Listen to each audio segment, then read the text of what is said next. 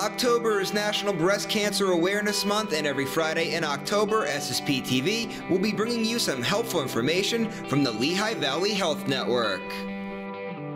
Hi, my name is Connie Garzio. I'm a mammographer and a patient navigator at the Health and Wellness Center in Hazleton. I've been doing mammography and patient navigation for many years now.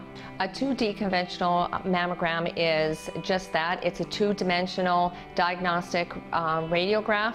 A patient will come into the mammography suite and they will have 4 images done, 2 on each breast. The images will then go into the doctor's reading room and the doctor will diagnose. A 3D mammogram is just that. It's a 3-dimensional mammogram. What happens differently from a 2D is the tube on the X-ray machine will go in an arc direction from one side to another. When it's doing that, it is acquiring images in 1 millimeter image slices. They will be turned into a 3-dimensional image. They will be sent to our radiologist, and our radiologist can read them in fine detail.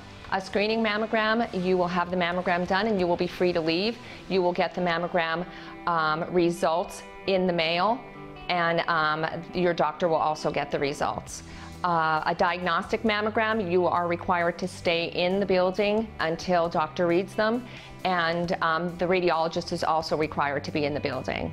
So if someone is coming for a mammogram for the first time, or anytime they do come for a mammogram, they should not wear any deodorants or powders, and the reason being that in some powders and deodorants there are tiny specks of aluminum that will show up and possibly be diagnosed as calcifications. A patient who does have dense breasts, we ask that they stay away from caffeine, because caffeine will, if you have cysts in your breast, caffeine will fill the cysts and that will become painful. If you need a mammogram done, you should call 570-501-6660 and our scheduling department will be happy to schedule you.